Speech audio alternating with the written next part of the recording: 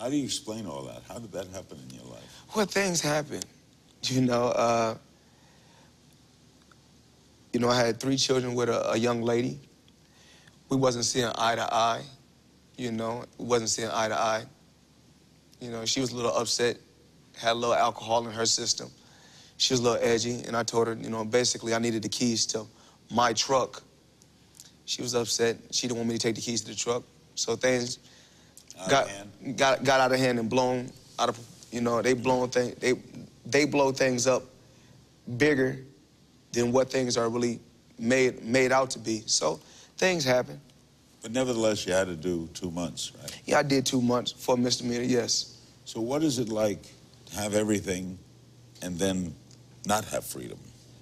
That's what I come to find out. Freedom is very important.